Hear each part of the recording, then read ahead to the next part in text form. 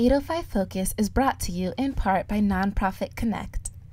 Nonprofit Connect provides superior leadership tools and resources so nonprofit leaders and board members can make valuable decisions to move their organization forward to a sustainable and vibrant future. More information on services online at nonprofitconnect.org.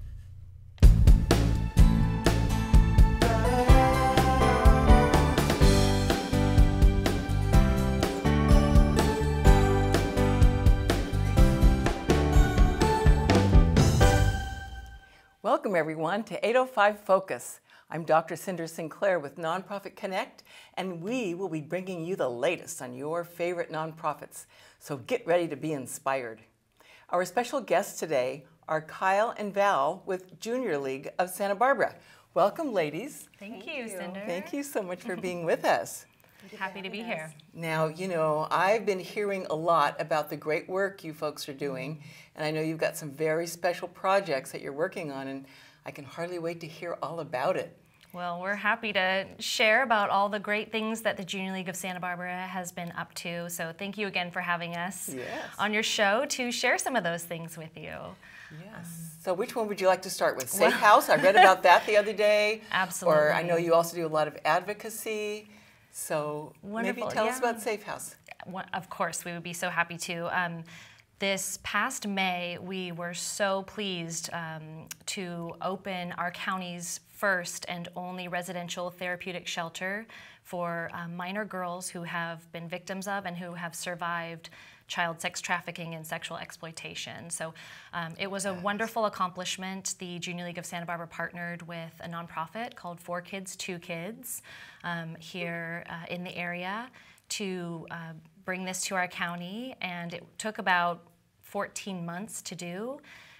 We collaborated with a lot of partners also in the county. We had tremendous support financially and otherwise from the county. Everyone really stepped up to help us bring this effort forward. So it was really just a wonderful group effort, and we were so pleased to be able to bring that to the county and now offer this resource to these young girls who are so deserving of having a safe, protected, therapeutic place to go after surviving what they've gone through. So it's been a wonderful thing. That's just amazing. So how many girls do you have at a time in the house? So the home will be able to serve 6 girls at a time, which is wonderful because it's a smaller, more intimate setting where they can receive those services.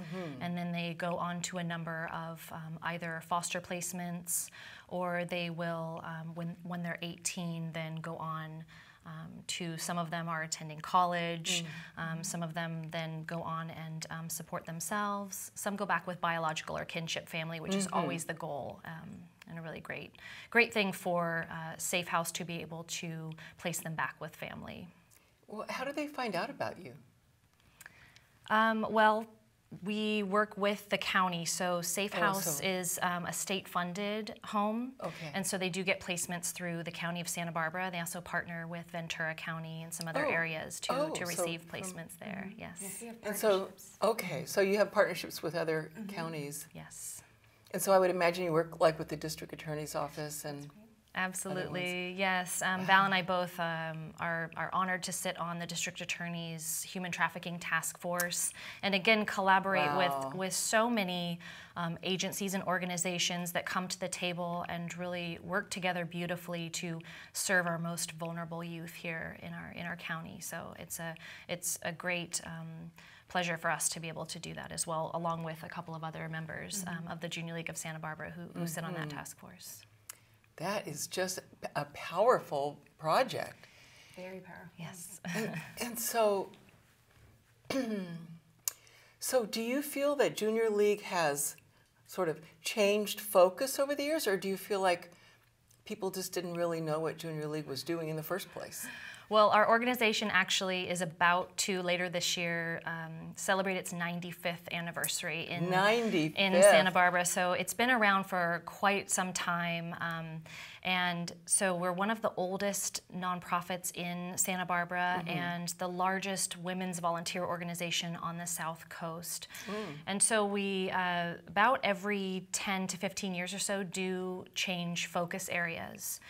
We've just switched in the last few years from youth literacy and doing a lot of work with the downtown Santa Barbara Public Library to now our focus being supporting and serving our most at-risk young women and combating exploitation and injustice in the community.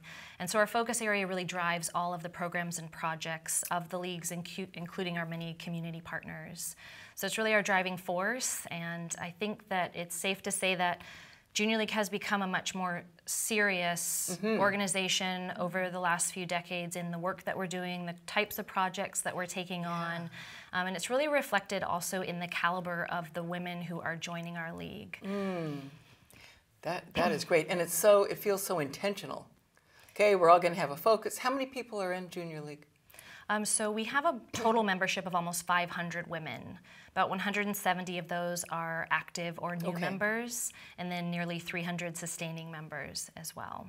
Okay, so to have all those members decide, okay, here's going to be our focus, I would imagine is no small task. Small task.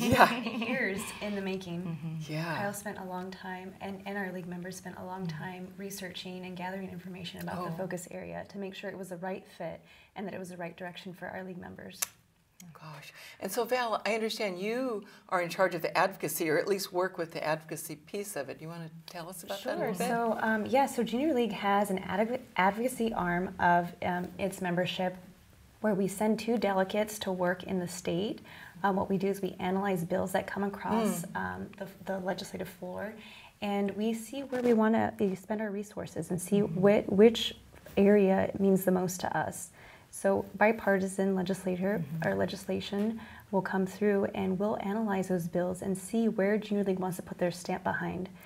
And it's a collaboration, so we collaborate with all of the leagues in California and make that effort so Women Strong and empowering this legislation to pass and move forward.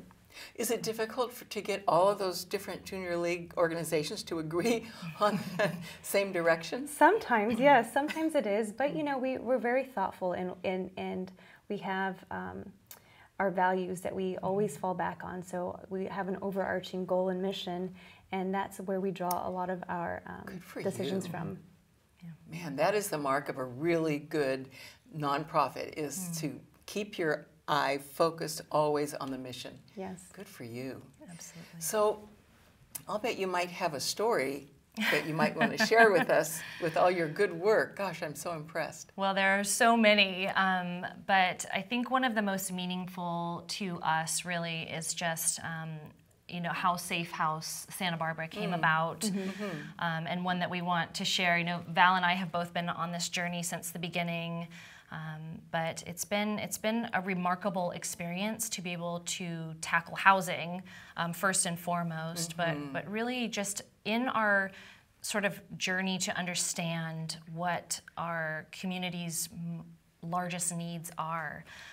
We were actually down at Casa Pacifica, which is a wonderful organization, learning about what they do down there, and someone just casually mentioned, oh, a woman has started a home in Ventura County for young girls who have survived trafficking. And it was just a off-the-cuff comment, and we said, well, we need to check that out. We were actually down at that tour with people from the district attorney's office. And so that is how we connected with Chris Hart from 4 Kids, 2 Kids, formed a partnership, and decided all together to try to open Safe House Santa Barbara in our county. We voted in the project within our membership on a Monday, and that same Saturday was our annual spring fundraiser, the gala.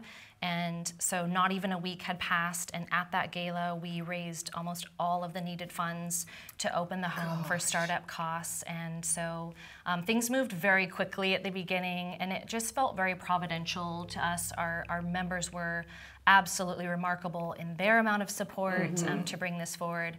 And also to remember that at that time this was a signature project, and our league was still working with at least a dozen, if not more, community partners on other impact projects that we do all year. And so we have a lot of other work going on, 35 different committees in our organization alone, doing a a variety of programs and projects while we're trying to bring housing to the county. So really our membership is to be commended on that. They take the work seriously.